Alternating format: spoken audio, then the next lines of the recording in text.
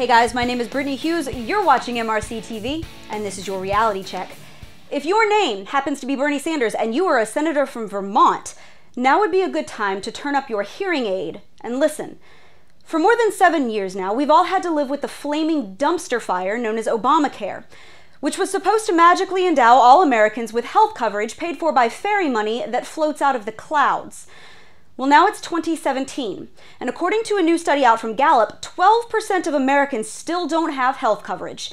Let's break that down. 1 in 5 Americans making less than $36,000 a year do not have health insurance. More than 13% of the Black community is uninsured, so are about 30% of Hispanics. Now, young people like me, we're pretty screwed. Our uninsurance rate is still at about 20%.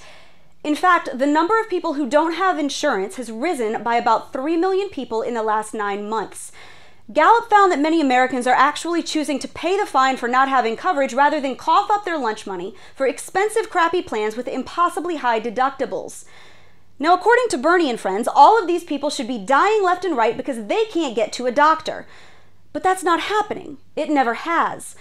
Now, of course, a lack of basic facts doesn't stop people like Washington State Senator Maria Cantwell from complaining that the GOP is killing everyone by attacking Medicare. Because apparently Obamacare has left us all so broke, we can't even afford to buy a vowel. And that's your reality check, America. Subscribe to our YouTube page, like us on Facebook and Twitter, and stay sane out there.